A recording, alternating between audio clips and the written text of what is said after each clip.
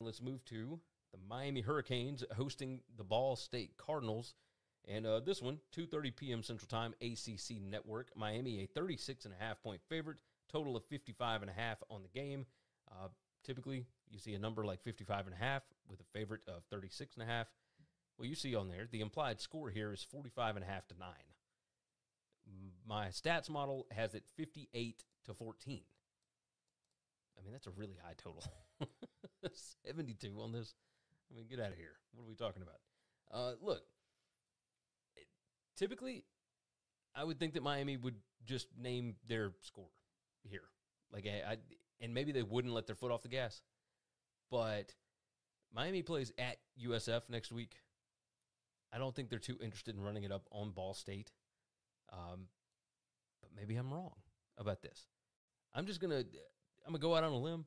I'm going to say Ball State plus 36.5 because, I mean, it's tough to put up that many points over and over and over again. But you see, I mean, their offense, Miami is rolling right now. Number 10 in PPA per pass. They're number 18 PPA per rush.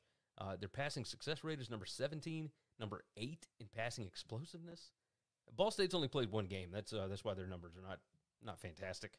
But who? I mean, this is rough. Look at this. 5 factors plus talent. The 5 factors, by the way, it's based on Bill Connolly's 5 factors that he did at SB Nation forever ago. But yeah. Yeah. Corby jumps in. Hurricane coming too. Agree with the dog. Yeah. Yep. Based on, I guess that does make sense. All right, so long story short, I'm going Ball State here.